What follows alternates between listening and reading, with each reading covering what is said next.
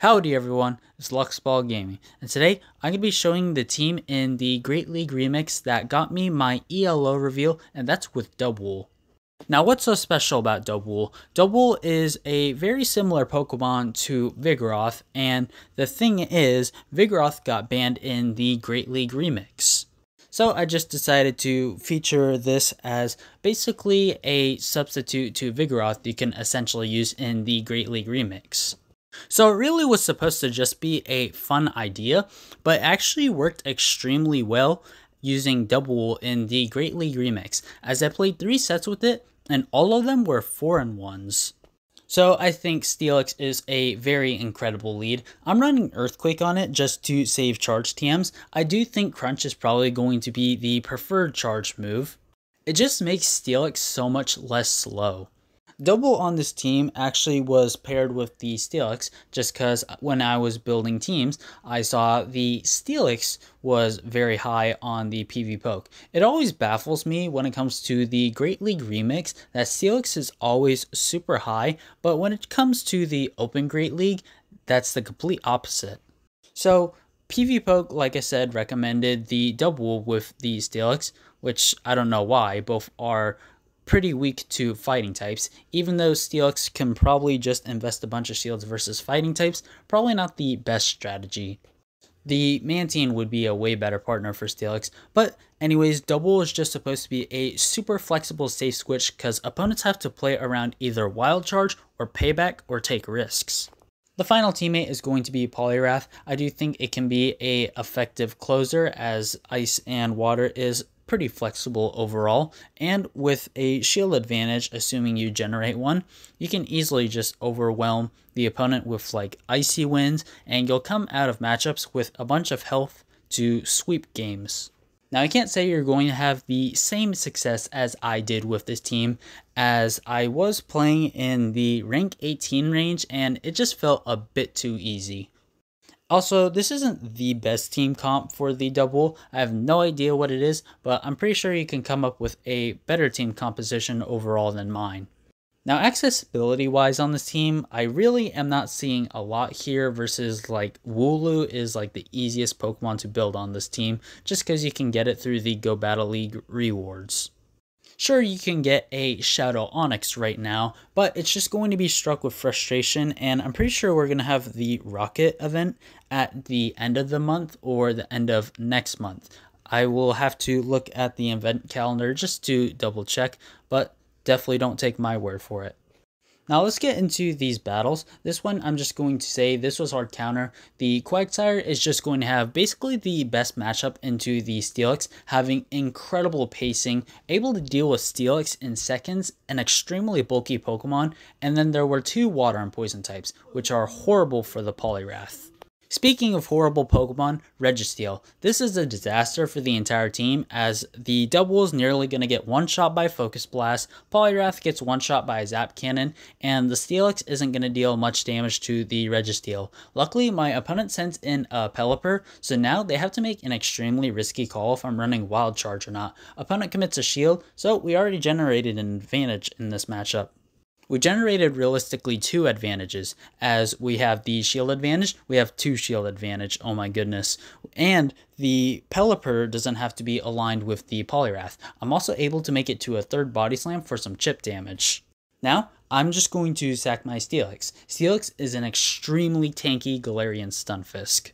Speaking of Galarian Stunfisk, I wonder if it got banned in this format. Anyways, Steelix is going to be able to take 2 Weather Balls, and opponent can never farm me down with the wing attacks. So I have all this energy onto the Steelix, and I'm just going to use it onto the Registeel, so that way I can easily farm down with the Poliwrath. Now the Registeel is going to make a charge move, and this is where we start to use our shields. We are going to get attack drop, but it doesn't matter because they have a Shadow Steelix in the back, an ABA Steel team, and we have essentially a double fighter backline. Opponent basically disconnected at this point, so now I can just counter everything down. I'll speed up the footage just so we can move right on into the next battle. Steelix and a Galvantula, literally the best lead we could have ever gotten unless we went against like level 1 Pokemon. Opponent sends in a Jellicent, and this is perfect just because the Jellicent is ABA strong versus our team. This is why Crunch on the Steelix would be beneficial for such a matchup, but you can also just Dragon Tail Psychic Fang spam through. Now that we have the Dubwool, I'm just going to go straight for these paybacks. Now my opponent is going to commit a shield. Also, the unique thing about this matchup is going to be that the Jellicent isn't aligned to Poliwrath. Now payback, unfortunately, isn't going to take it out, and it's in a pretty awkward HP range, and I want to keep switch. Now I have to go for a body slam here, as if I go for payback, they could just go for the surf, and unfortunately body slam does knock out. Now, my opponent was going to aggressively switch into Shadow Dragonair to try to get the snipe. Luckily, I wasn't able to let that happen. This should be a comfortable win now. Now, one thing I would do differently in this game is I would definitely play the Jellicent mirror differently. I just should have taken my shield advantage. Now, Shadow Dragonair is going to take switch advantage, but it doesn't really matter as Steelix can just eat through this entire team. I am going to shield the Shadow Aqua Tail from the Dragonair. It is attack drop, but I still think it's going to deal more damage. They come in with the Galvantula, and all they can do is throw lunges or triple resisted cross poisons. I tried making I think either a combo play or like a prediction that the opponent was going to switch. Luckily, I'm in such a good spot that that misplay is going to basically mean nothing. Now, this Jellicent does have a surf or two, and I think if it was able to get the second surf, it was going to be close or it was going to win them the game.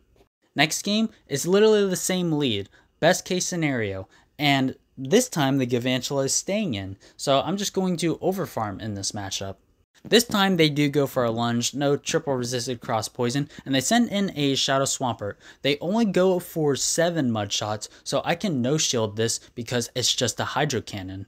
I'm just farming up with the Poliwrath. Now I'm not going to be able to get the counter farm down, but I'm going to have nearly 2 charge moves for whatever the opponent's going to send in, assuming this Icy Wind knocks out the Swampert. It would, of course, but if the opponent committed a shield. So they send in Galvantula, I go for the Scald, and I get the knockout.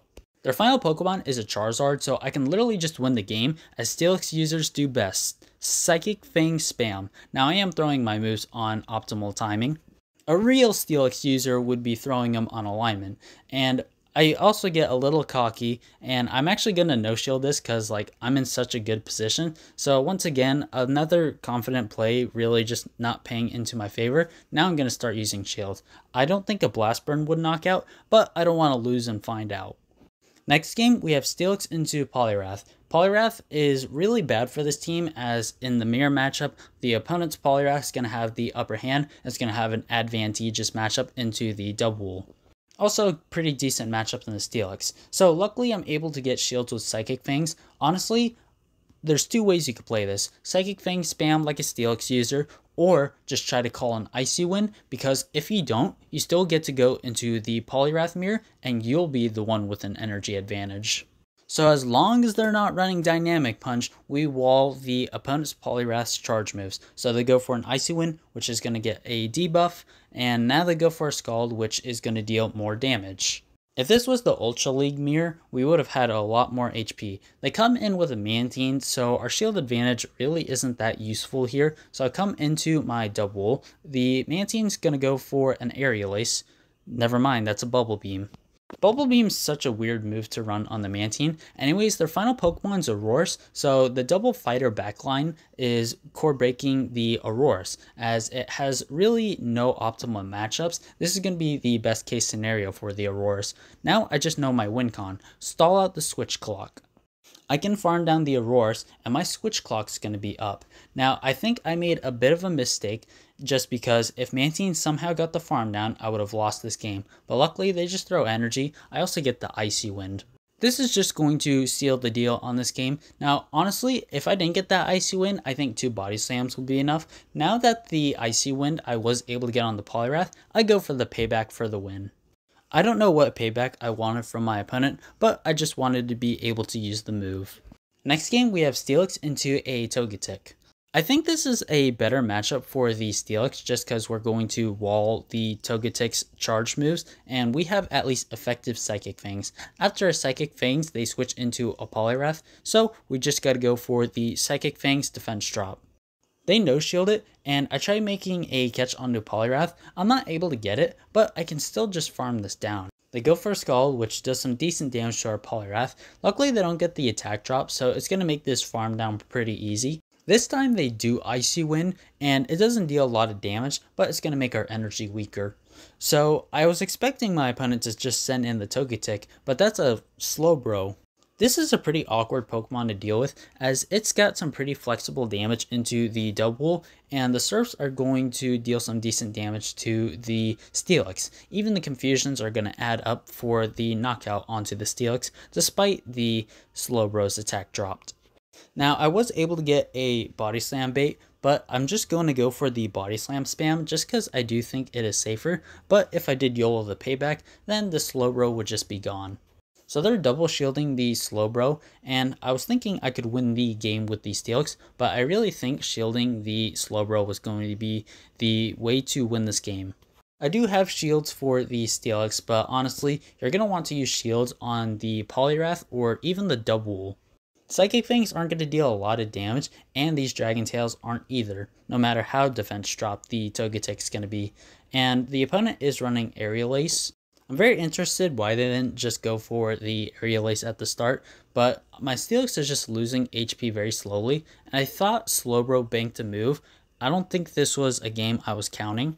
This time I do have to save the shield, and Slowbro is definitely not in farm down range. Slowbro actually has a lot of HP, so I somehow need to come out of this matchup with 2 Confusions, and Steelix actually takes too much damage, so even though I had a lot of resisted damage, I really should have used the Dubwool to win the game. That was just a poorly played game by me, but moving on into our next game, we had Steelix into Empoleon. We have 2 fighters in the back, so I switch into the Dubwool, and in comes the Dragonair. I think this is where Dubwool shines over the Vigoroth, because Dubwool is going to be able to significantly outpace the Dragonair, especially with the energy advantage we got versus the Vigoroth. You can see the opponent used the shield, and I'm still able to get to another charge move, and they just let their Dragonair go. So they just threw away a shield, and all they got was a little bit of fast move damage. They sent in Frostlass, which is actually a bit of a problem, just because, first of all, the opponent actually knows their counts, and secondly, Frostlass with an energy advantage is pretty dangerous. Luckily, the opponent throws an alignment, so any damage is necessary, and a full Dragon Tail through, or 2, is very helpful. Steelix can barely tank 2 avalanches, and I try making it to the Earthquake, and I lose all of that energy, so no Psychic Fang's defense drop. Frostlass is dry, so we're just going to shield a Drill Peck from the Empoleon. It is going to make 2, but I'm going to be able to get the farm down, and I should have enough energy to just overwhelm that Frostlass. These counters are actually going to deal some decent damage, because they are single resisted at least, due to how typing works in Pokemon Go.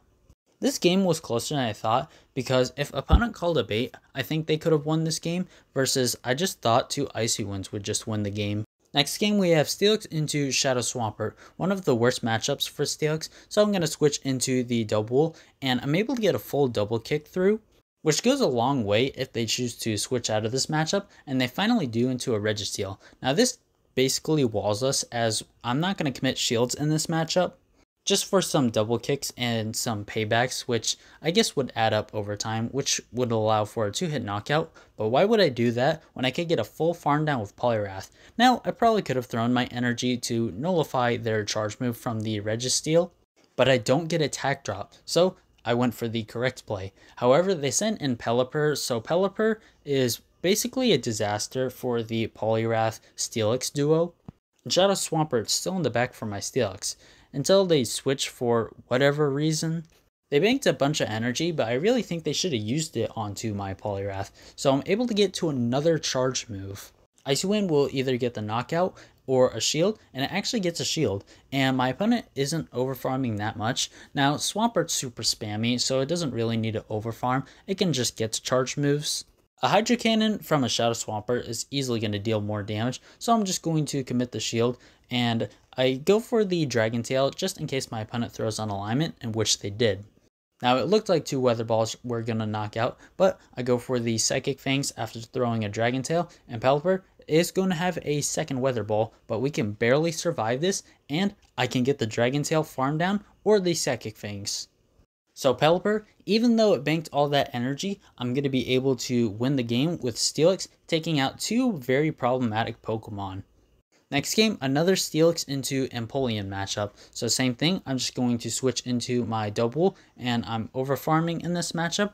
Now, I want to have a bunch of energy in case the opponent switches, and I don't want to shield that move in case my opponent has a strong answer for the Dubwool. Now, it's just a Superior, so Superior can definitely take these charge moves, but luckily Poliwrath doesn't have to face it anymore. They also don't show any over farming skills. Aerial Ace doesn't knock out, so they are going to be at a 1 Vine Whip energy advantage. So I'm just going to come into Steelix and just absorb all these charge moves. That's what Steelix can do, and I'm really hoping 2 Shield Poliwrath is going to win the game. Now, it would have been close if 2 Frenzy Plants would have knocked out or not, but this is just going to be an Aerial Ace. Now, I go for the Earthquake onto the Empoleon. Earthquake one-shots Empoleon, and their final Pokemon, Shadow Gallade. Now, my opponent did get denied here, and I got a full Dragon Tail through. I wasn't supposed to, but I still think I can just confidently win the game as a Steelix user usually does. So just like Charizard, this Shadow Gallade is just getting torn up to shreds, and they're just going to have to throw energy in this matchup. I'm not able to get the full farm down, but now opponent is dry. Gallade can get to charge moves very quickly, but it also just dies very quickly as Poliwrath beats down the Gallade. Next game, we have Steelix into Non-Shadow Dragonair. I think the Non-Shadow is better in this matchup because the Dragon Breaths allow for Aqua Tails for a 2-hit knockout, so I actually will have to give up a shield. This isn't the battle I was talking about, just because it is just a Body Slam instead of an Aqua Tail. They send in a Quagsire. I bluffed an Earthquake close to it, and I actually got the shield, and I have a super dominant matchup. My opponent also overfarmed. I don't think I should have thrown this charge move, but I think it's okay, just because Scald will get the knockout. They're going to send back in the Dragonair, which this is why I didn't want to throw my energy, just because it's going to deal more damage than the Shadow Quagsire. But I'm going to get the full farm down, just because I can Icy Wind attack drop the final Pokemon, which is Shadow Gligar. Can anyone tell me why Medicham is still getting banned in every Great League remix and Gligar isn't? Anyways, I thought I could just win the game 1v3 with the Poliwrath. Icy Wind barely doesn't knock out the Shadow Gligar, but I don't have to reveal my Dubwool, which is crazy to say just because this is a Dubwool showcase after all. Next game, we have Steelix into Jellicent. So a very problematic lead. I do gotta stay in this matchup. Steelix is going to have the upper hand versus the Poliwrath, which isn't saying a lot just because they both have disadvantageous matchups. My opponent goes for an Ice Beam, which probably is the second worst move to go for. I feel like the first worst is going to be the Bubble Beam, just because it's really going to be a bait move. So I'm just going to go for Psychic Fang spam. I did try to bluff a Crunch, so my opponent should be going for another Ice Beam. It is a Shadow Ball this time, and I get the Dragon Tail farm down, and I have a Psychic Fangs. In comes an Umbreon. We have 2 fighters, so I'm just going to switch in this matchup. I come in with my Poliwrath instead of my Dubwool because Jellicent is going to be the answer to Poliwrath, so Poliwrath should be safe now. In comes a Beedrill, so they're going to take a lot of damage from charge moves, so I do bait with the Icy Wind. Poliwrath's fast moves, on the other hand, are going to deal nothing to Beedrill, being double resisted. Opponent goes for a Fail Stinger, so it's going to get rid of the attack drop the Beedrill previously had.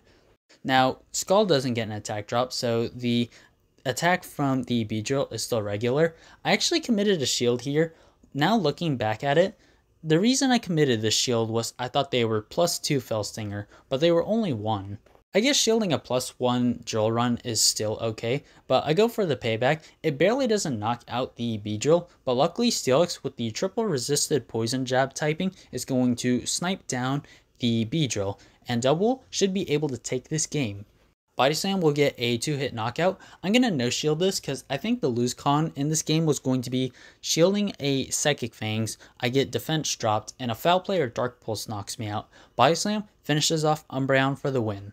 So, if you want to run Vigoroth in the Great League Remix, I highly recommend you try the Dubwool, as I definitely had a lot of fun with it, and it's a very effective safe switch and flexible Pokemon. That's going to be it for today's video on Luxball Gaming, and I'll see you in the next video.